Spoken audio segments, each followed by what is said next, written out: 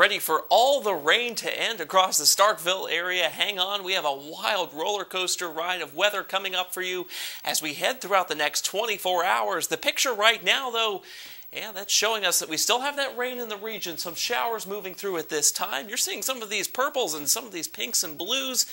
That's the radar trying to pick up some of those snowflakes that are in the air but melting as they move toward the ground. So we're still just seeing rain at this point, but some snow is in the forecast as we see a pesky upper level low system move through the region.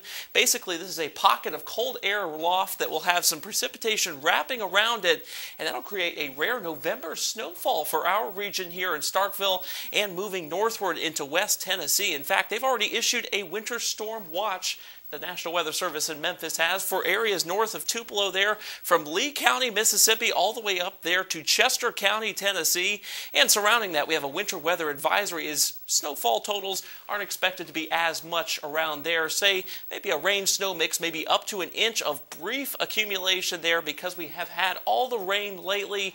That means that we're not going to see much in the way of accumulation, but this is going to be mainly to our north. Any accumulation, 1 to 3 inches, maybe 3 inches plus for areas near the Mississippi and Tennessee border here, just south of the Jackson and I-40 corridor. But here in Starkville, maybe a rain-snow mix tonight. That's going to be changing over probably in the early morning hours of tomorrow. We could see a complete snow changeover, so we could have completely snow here, but with temperatures only in the mid-30s, I don't think we're going to get any of it to stick around here. But there's no snow going on out there right now. It's just rainy and dreary and cold to boot. 39 degrees with a dew point of 37.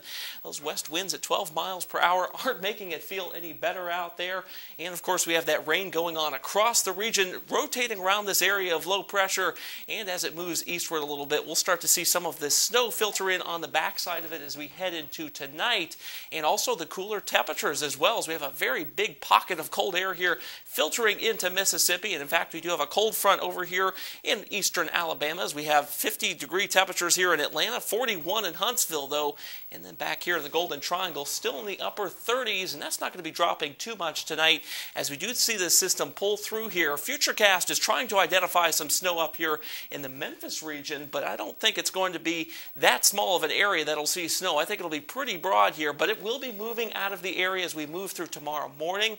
Any snow that falls here in Starkville should end around 10 a.m. or so, switch back to some rain showers, and then move through once we hit the noontime hour. That'll leave us with a mostly cloudy day around here in Starkville, but as we head into Thursday, it's going to be clearing out and be rather nice. But for today, we're going to keep the gloomy skies there, cool with some scattered showers. Temperatures only getting to around 41 degrees here in Starkville.